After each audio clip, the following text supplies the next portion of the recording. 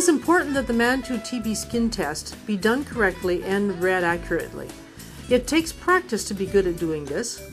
Your skill in administering the test, reading the results, and responding appropriately are important to the control of tuberculosis.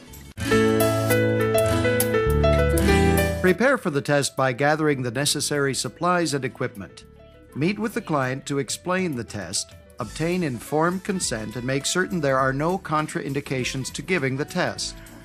Answer any questions and ensure the client can return within 48 to 72 hours to have the skin test read.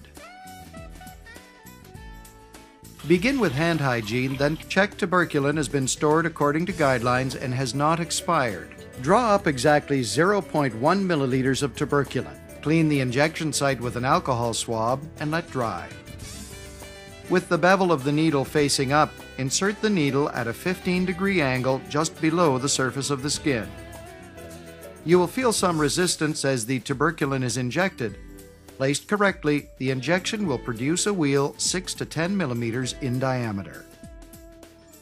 If a wheal this size does not appear, the test must be repeated 5 to 10 centimeters from the first site or on the opposite arm. Dispose of the needle in a biohazard container. Gently dab any blood with a cotton ball, do not press on the wheal, and do not cover the site with a Band-Aid. Remove gloves. Perform hand hygiene and complete required documentation. Observe the client for 15 minutes for possible allergic reaction. Read the TB skin test 48 to 72 hours after tuberculin is administered. Begin with hand hygiene. Under good lighting, examine the client's arm. Lightly palpate the site to feel for a hard, raised, and dense area of swelling or induration. If no induration, document as 0 millimeters. If induration is found, locate the edges of the induration on the transverse axis of the arm, the same direction as the watch band. Use a ballpoint pen held to a 45-degree angle to mark the outer edges of the induration. The pen will stop at the edge of the induration. Use a caliper ruler to measure the diameter of the induration. Document in millimeters of induration. Redness can occur with or without induration and is not included in the measurement. Document any blistering with or without induration.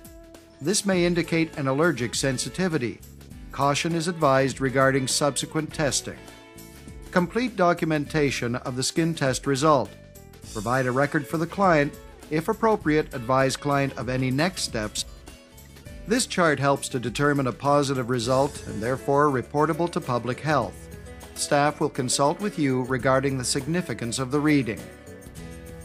Induration of 0 to 4 millimeters is considered positive if the client has HIV infection with immune suppression and the likelihood of TB infection is high.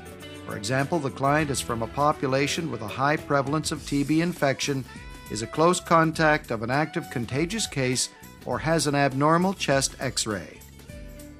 Induration of 5 to 9 millimeters is considered positive if the client has HIV infection, is a close contact of an active contagious case, is a child suspected of having tuberculosis disease, has an abnormal chest X-ray with fibronodular disease, or has immune suppression as a result of TNF-alpha inhibitors or chemotherapy.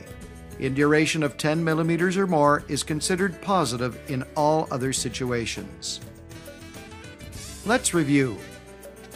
Prepare by gathering necessary supplies, getting informed consent, and making sure the client can return within 48 to 72 hours. To give the test, first wash your hands and don gloves.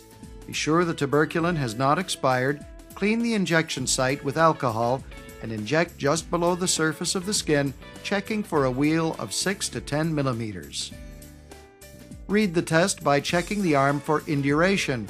No induration is recorded as 0 millimeters. If there is induration, mark edges with a ballpoint pen, then measure diameter with a caliper ruler.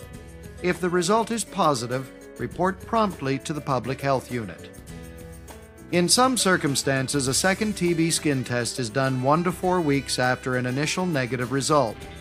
This should be done for persons who may require subsequent testing. such as healthcare and correctional workers at time of hire, people who are new residents of a long-term care facility or retirement home, or for people who are traveling to a TB endemic country for a prolonged period of time. It is important that the Mantoux TB skin test be done correctly and read accurately. It takes practice to be good at doing this. Your skill in administering the test, reading the results, and responding appropriately are important to the control of tuberculosis.